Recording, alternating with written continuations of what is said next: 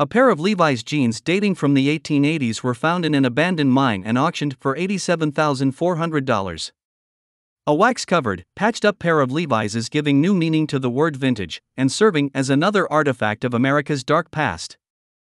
The pants were found in an abandoned mine in the American West by self-described denim archaeologist Michael Harris and were sold at Durango Vintage Festivus, a 4-day celebration of denim on the outskirts of Aztec, NEM.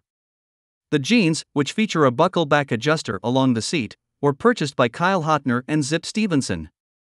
Hotner paid 90% of the price, while Stevenson contributed the remaining 10%.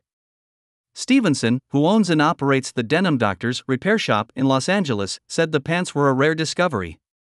These jeans are extremely rare, especially in this fantastic worn condition and size.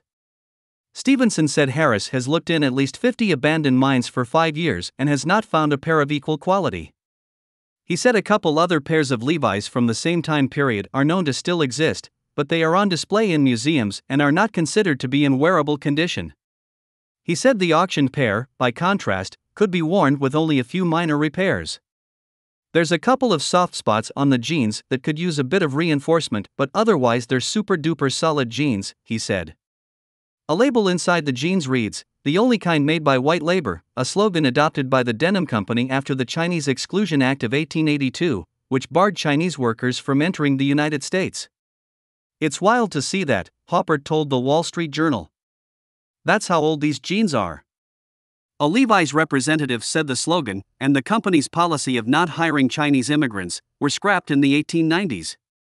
The new owners said the jeans are now being kept in a safety deposit box near Denim Doctors and can be viewed by appointment.